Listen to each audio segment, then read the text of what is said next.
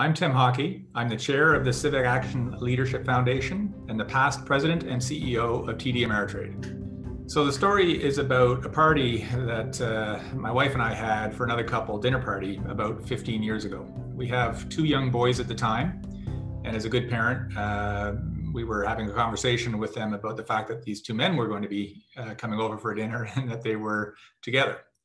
And so having what we thought was a very important and serious conversation. And then my younger guy, who was about 8 years old at the time, looked at me and he said, "Dad, do you mean they're gay?"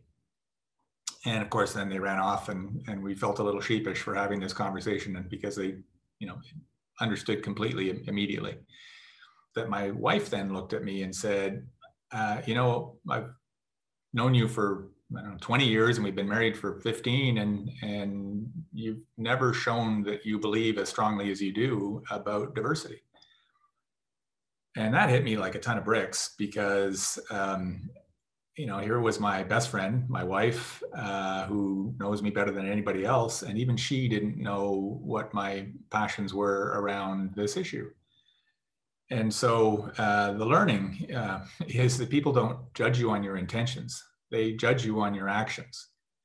And if you believe something, it's not enough just to be an ally internally. You actually have to show it. You have to demonstrate it. You have to talk about it. You have to make people around you understand it. And it shouldn't be a secret to make what you believe overt, to show others, because you can't be a true ally if you keep it to yourself.